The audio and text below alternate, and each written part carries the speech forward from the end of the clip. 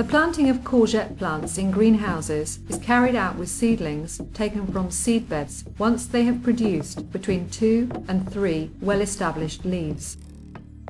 In order for transplanting to take place, holes are made in the soil, and once the root ball is placed in the hole, it is covered and watered so the plant takes a firm foothold with regard to the root-taking process.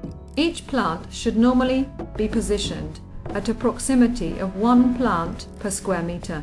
However, the settings for planting are usually 2 meters by 0.75 meters, 1 meter by 1 meter, 1.33 meters by 1 meter, and 1.5 meters by 0.75 meters.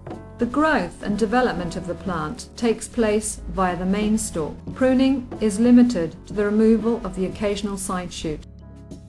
Staking and tying the plants will ensure the upright growth of the stalk and will prevent the trailing stems from lying on the ground. It will also improve the general aeration of the plants and will make it easier to take advantage of sunlight and to undertake all of the care necessary with relation to crop production.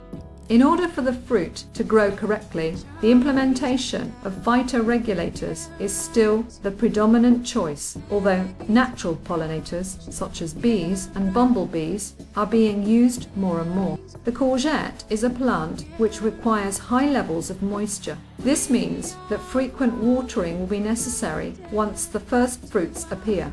However, if the ground becomes waterlogged, this will have an adverse effect. With regard to feeding and nutrition, it would be recommendable to maintain the ratio of NPK to 2 to 1 to 2.5. It is also vitally important to plant nutrition to take into account that the plants will require an adequate supply of micronutrients.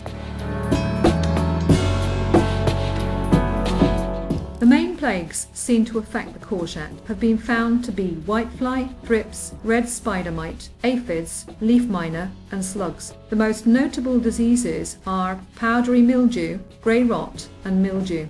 With respect to virus infections, those which should be emphasized are the zucchini yellow mosaic virus, the cucumber mosaic virus, the watermelon mosaic virus and the cucumber vein yellowing virus. The time period from the point of first fruit emergence to harvesting the crop will vary between 30 to 40 days. However, if the plants are in the open air and subject to adverse climatic conditions, the aforementioned time may well be prolonged. When the plants are in full growth and production phase, harvesting usually takes place on a daily basis. Meanwhile, at the end of the production cycle, the frequency of harvesting will decrease to the point where the fruit will be cut from the plants every 3 or 5 days.